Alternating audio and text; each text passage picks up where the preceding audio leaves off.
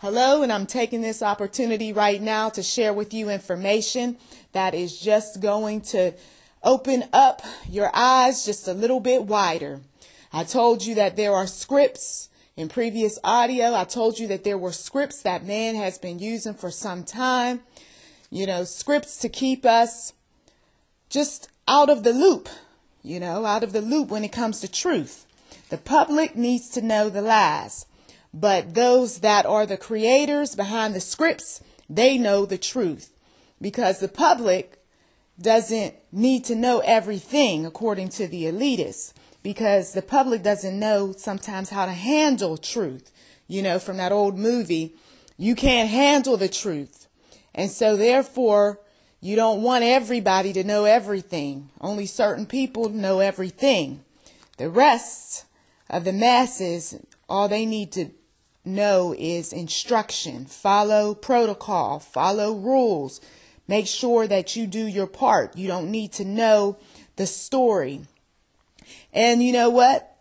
Sometimes I believe that's the way God operates with us. He simply doesn't want us as believers to know everything, because he knows that we will start taking matters in our own hands. And then when we take matters in our own hands, we mess up God's plan.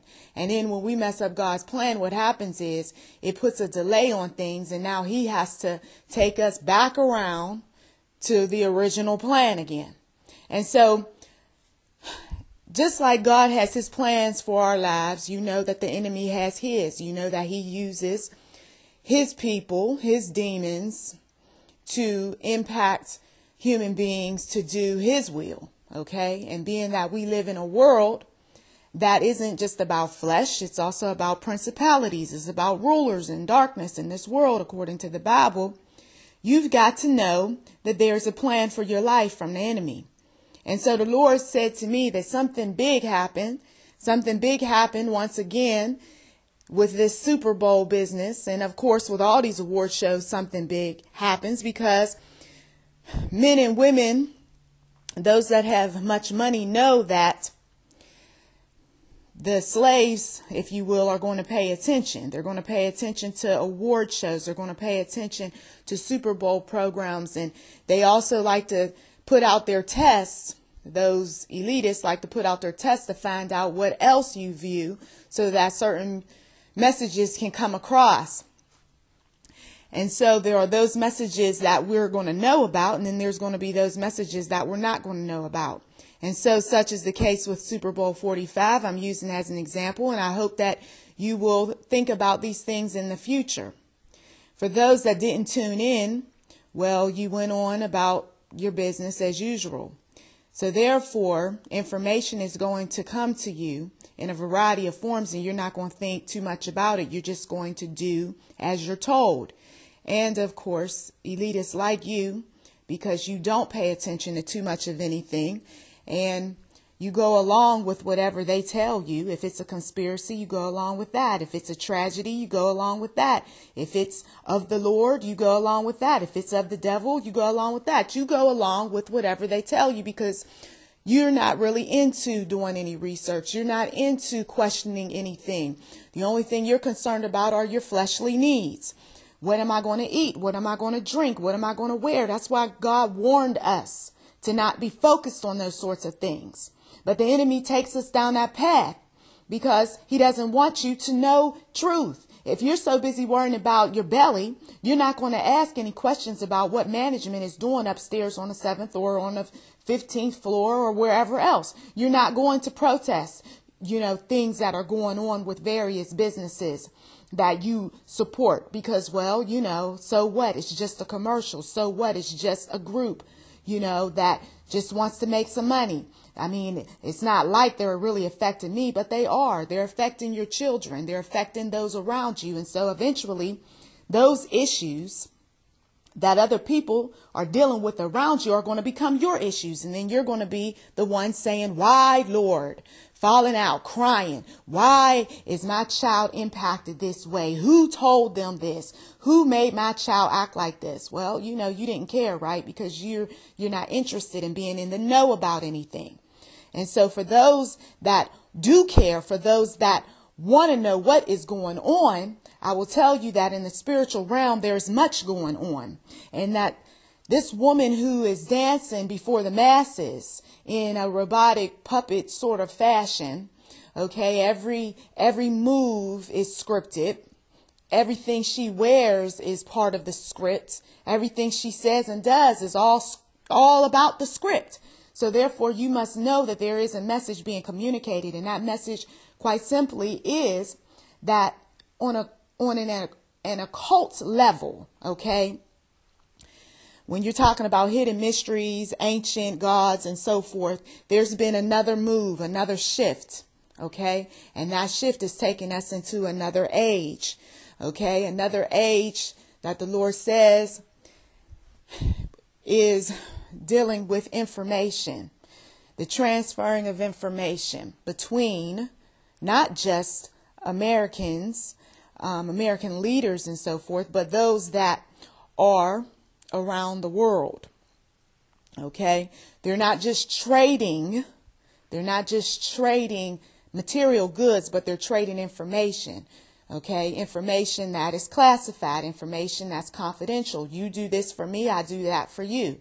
You want to know this, I will give you X, Y, and Z for this. If it's been going on, but it's taken on another level now, because thanks to the internet and all of the things that you can do on it, thanks to all of these smartphones, thanks to all of this satellite this and technological that, information is coming across much easier.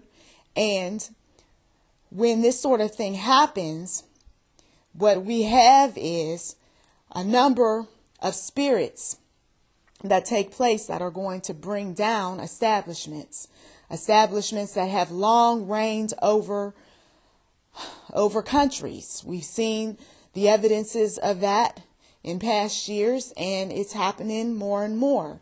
You tell me this information so that we can get our people to come over into your country and own some more things and get some more things accomplished. Because see, one thing that's going on in the spiritual realm is that the devil is tired of business as usual. He's tired of business as usual. Things that aren't broke and you shouldn't fix, well, he's going to break them up and he's going to so-called fix them. And unfortunately, his fixing is going to cause a lot of problems for people. You're seeing that in businesses that have been around for many, many years. He's overthrowing these businesses, just like he's overthrowing countries and cities and towns. The problem is that his so-called ideas are not helping matters. If anything, it's confusing people. It's causing people to turn on one another. The visions that sound good, looked good, are not going to work. They're not going to work. And so you've got crazy minds running establishments that were once stable. You've got rebellious young people with a lot of money doing reckless things to overthrow their fathers and their mothers, like what Absalom did with David. Or at least he attempted to, I should say, because it was no success. He wanted to overthrow his dad. He wanted to take over his dad's work. And he wanted to basically be king. But of course, what you have to understand is that if it's not broke, you have no business trying to overthrow anyone. If everybody is doing well, you should have no business going into an establishment and saying that you're going to do this and do that, because all you're going to do in the end is further confuse people, make matters worse. It's better to work with the systems. The Lord said, work with the existing systems, tweak the existing systems, and quit trying to go in and take over. Some people are not ready. They're not ready to be the next leader. They're not ready to even ready to keep information. But yet these leaders are putting people in positions that they have not earned and they're not worthy of. But they're doing it because, well, this one knows this name, or this one has this little connection here or there. but you're not looking at the big picture. The Lord says you're not looking at the future. You don't see things how he sees things. You see things the way your dark God sees things. And how does your dark God see things? Well, he sees things in the dark. He sees what's in front of him, just this little area he can see. He's not going to look beyond because he can't see beyond. He can't see that light at the end of the tunnel. He doesn't want you to see that light at the end of the tunnel either. Because what is his goal? His goal is to ultimately destroy you too. I'm going to use you to a certain degree. And that's to help overthrow the children of light. And then in the end, I'm going to destroy you. So you see, when we were watching this Super Bowl 45 and we got this woman standing up here and she's shaking her behind, okay? And she's doing a lot of shall we say, dances that are representative of, casting spells and demonic, evoking demonic spirits and all of that. What she doesn't realize is that same devil that used her to get up there to shimmy and shake is going to one day destroy her sooner or later. That is, of course, if she doesn't, confess and repent and do all of the necessary things to make wrongs right. But you see, when you got a lot of money and you've got a lot of connections and, you have people that will do whatever you want them to do, it's going to be real hard. It's going to be real hard to humble yourself in such a way where you're going to say, okay, yes, I want the Lord to enter my life and I'm going to start doing things according to the will of the Lord. She's too far deep now. She's way too far deep. And we saw plenty of that. And those of you all who can break down occult symbols, those of you all who are former witches, you know what type of demonic spirit she's dealing with. Okay. And so it's going to take a long, long time for that spirit to leave. And now that she's got an offspring, the scary part about this whole thing is that you've got generational curses. And those of us who have gone through various processes of deliverance, we know that you've got to get a casting away of demons, not only from mom, dad, but the casting of demons has to, come off of the children as well. So this spirit is going to be around her in her bloodline for a long, long time. What's interesting is that I don't believe it's ever left, because there's a certain spirit that comes from the mother of this woman at Super Bowl 45 who has a way of evoking certain things to protect her daughter. You see, that's old school right there. So I tell you these things because I need for you to open up your eyes a little bit wider, because you've got this new age that's coming, this age, or not coming, it's it's already here. Those that were talking about age of Aquarius and all of that, well, you've got the age of Gemini. And you need to do your research on the age of Gemini. Why? Not because I want you to get involved with all sorts of occult things, but you need to be in the know because you've got churches that are under the same spirit. Because the enemy's minions have went up into the churches. The Lord is telling me this right now. He has went up into the churches. He's used his minions to go up into these churches and have placed a spirit in these churches that are about selling out, the ones that are about money, about 501c3 programs and so forth, that is going to recruit people to work in this age of Gemini. How long does it last? I don't know. It all depends on the elitists, how long they want this around. And they're just going to go around the horoscope wheel. And then what do? You just have to open up your eyes, look around, pay attention to the symbols, and they usually use shows to show you what their agendas are, except not you per se, the worker, the slave, but those people around the world, because they can't reach everyone the way the television can reach, the way the internet can reach. So, therefore, those that are in the know will go ahead and do whatever it is that they're supposed to do for that particular age. Okay? Your job, my job, is to pray. Pray that our people, those that are, in our bloodlines, those that we come in contact with, we pray that they will come to know the Lord, that they will draw near to the Lord, that they will not be swept away by man's plans to the point where they're taking marks, marks in arms, marks on foreheads, marks on, all sorts of places. Okay. Because, there's those that talk about the mark of the beast, but the mark of the beast it's so many different marks. You can be guilty of taking all sorts of different marks if you're not careful. It's not just about one mark. It's a whole lot of marks, okay, to lead up to the one mark. And so, like I said, our job is to open up some eyes and let these people know that particular organization you may not want to join when they come to you talking about, oh, this new group came into town.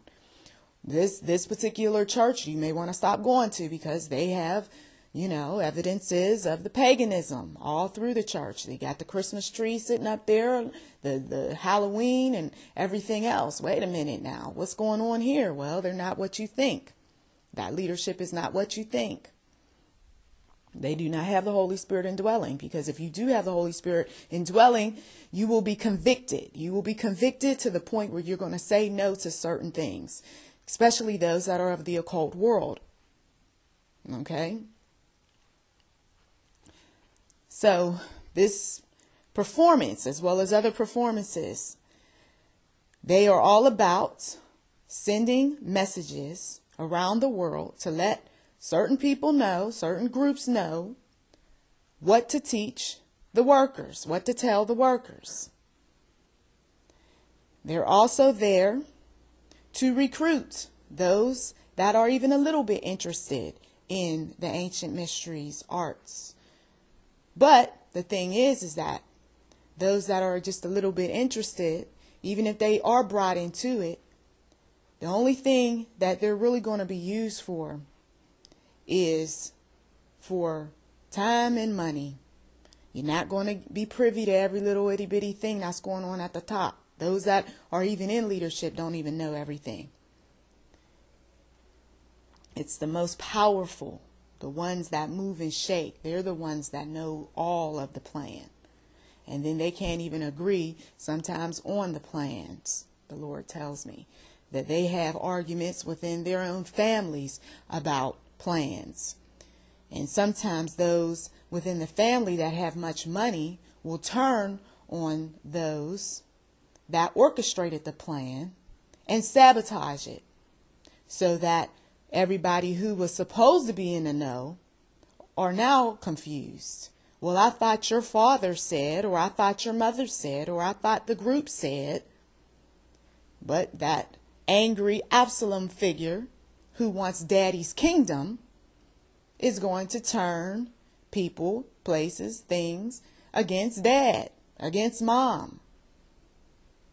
So that's why sometimes the scripts don't always play out like the elitists want, because you've got some rebellious folks that aren't listening to mommy and daddy, who's been devil worshiping, eating flesh and drinking blood and making sacrifices and going to various groups and doing some of the most unspeakable things.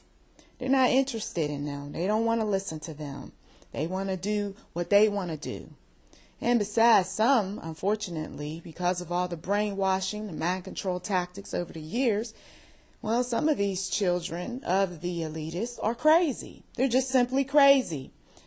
No matter how much money, no matter how many teachers, no matter how many doctors, the crazy child is just crazy. Nothing's going to change. So they give them these positions in these various groups, and you've got yourself a psychopath, sociopaths, and running organizations with all these multiple personalities. And instead of building things up, they're destroying things. Not every elitist is working for evil. There are those that are working for good.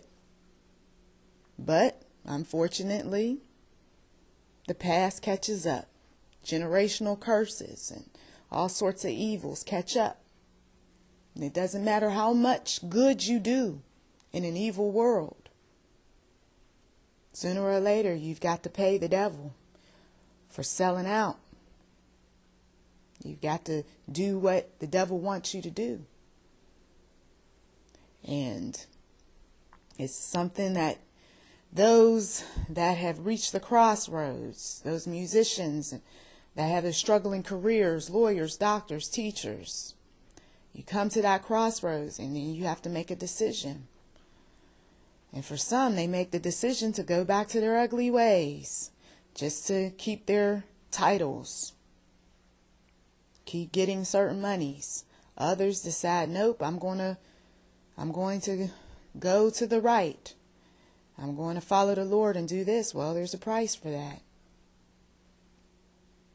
Either way you look at it, it's a price if you turn left. There's a price that you have to pay if you turn right. So do keep in mind that there is no performance that is in front of millions and millions of people that is to be taken lightly. There is no entertainer that's in front of millions and millions of people that is to be taken lightly, at least for the time being. There are messages that are being conveyed, and if you don't want to get caught up in some foolishness, do not entertain yourself on a regular basis with all of these things. Do not allow children to be engrossed in that sort of activity. Our society is very sexualized. There's a lot of things that get put out here that are not of the Lord. And there should be, any parent who loves their children is not going to subject their children to things, at least when they're in their presence. Now, granted, we don't have control over some things when our children are out of our presence, but we can at least teach them enough so that they can be able to at least guard their own minds and hearts as best they know how. So do allow the Lord to lead you on a righteous path. And if you have a blog or social networking page, or if you're a part of a certain group that needs to be in the know, use what you know and educate people and show them the mental, the physical, and the spiritual damage that those people and those precepts that go along with a lot of these systems, how they're hurting many, many folks. Well, thank you so much for listening, and to God be the glory.